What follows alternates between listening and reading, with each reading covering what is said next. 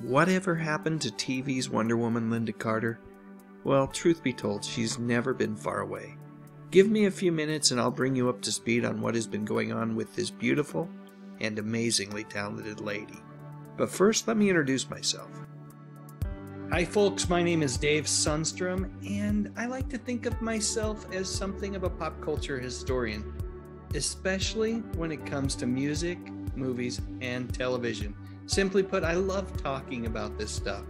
So with that said, let's get rolling. You know, Lynda Carter has always been something of a rebel.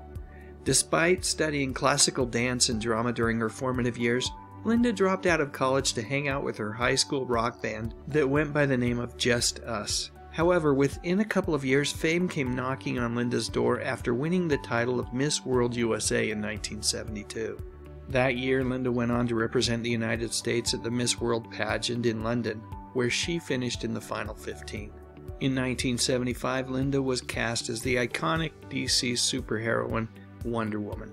The show ran for one season on ABC before switching networks and moving to CBS for a couple more seasons.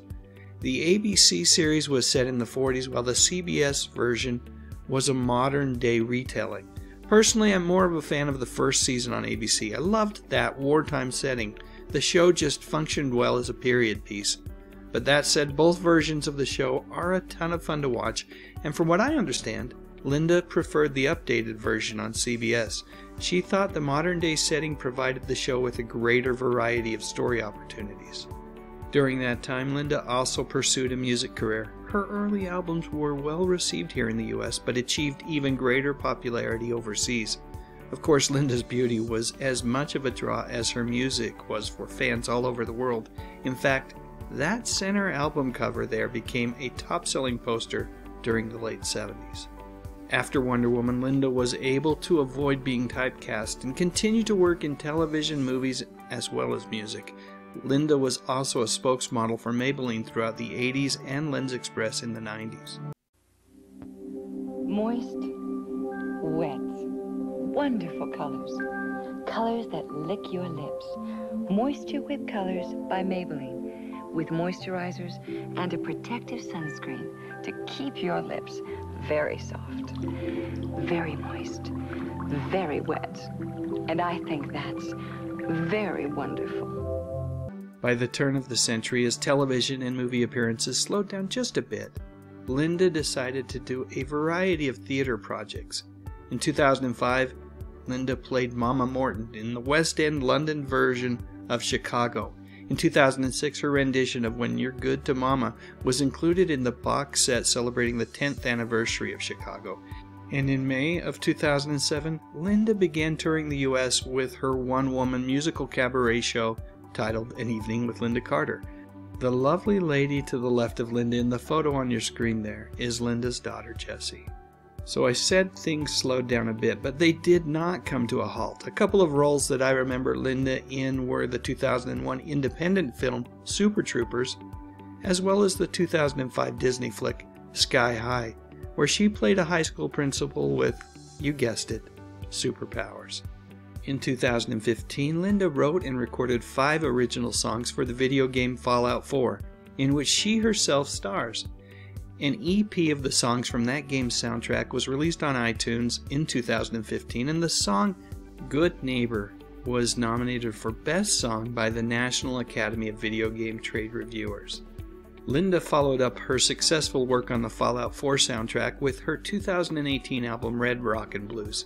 Based on the glowing reviews that I'm seeing over on Amazon, it appears that the songs on that album might be some of her finest work as a singer.